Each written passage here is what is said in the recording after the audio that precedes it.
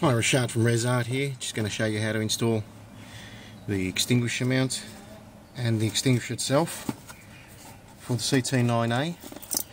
We're using a GTA here as a sample, so you'll notice there is not a Recaro seat, but that doesn't matter. The seat rails are identical and there won't be any difference at all in your installation, so just ignore that factor.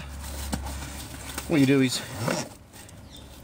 you need to have a 10mm 14 screwdriver, the mount and the fire extinguisher. Remove the fire extinguisher out of the bracket.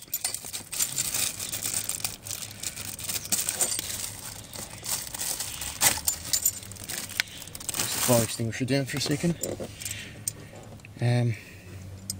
It basically has to sit like this with the mount bolting into that bolt there. So what we need to do is first of all remove the 14mm nut, that's cap nut that's holding it on.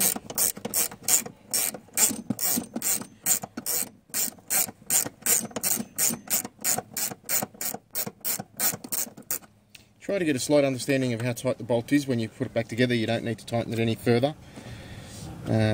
Mount the bracket on there just politely, just lightly, and get an understanding of where that has to mount on the extinguisher, so it's butted up against the floor here. Okay, so then what you do is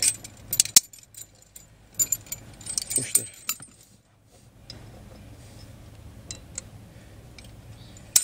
bolts through the extinguisher bracket and then the mount. Sometimes the paint can hinder it from going through a little bit because there might be a couple of coats of thick paint on there, but that should be fine. Just push it through or screw it in. There we go.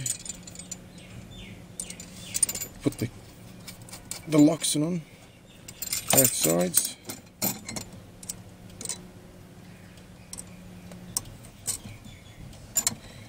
I find that generally speaking that the extinguisher mount itself is pushed up as far as it possibly can on the mount towards the top of it.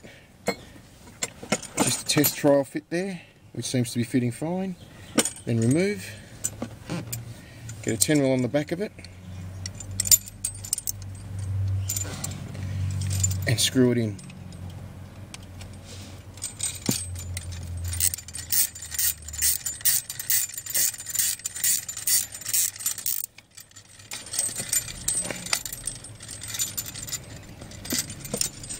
Same thing for the other side. It does not have to be super tight. Most people have a tendency to over tighten things. You don't need to over tighten things. There's a loxen on the back of it, so you use the loxen. The loxen won't come undone unless it's specifically intended to and someone actually tries to remove it. What you might tend to do is find that you might get in the way slightly, so then you need to get confused and move you around a little bit, eh?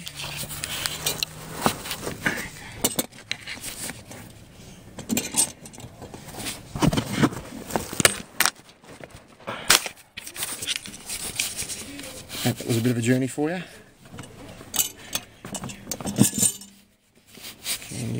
Can you see? Yeah, hopefully you can still see because I can't see the screen. From here on, it's a pretty straightforward process. You put the bolt back on.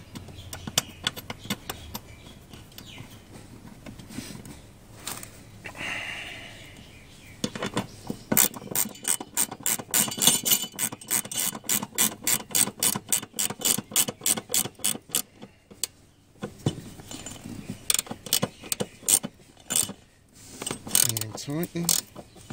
You'll feel when it hits the bottom. Just give that a little bit of turn like I did before. Take the extinguisher out of the mount. slide it in and into the top bracket.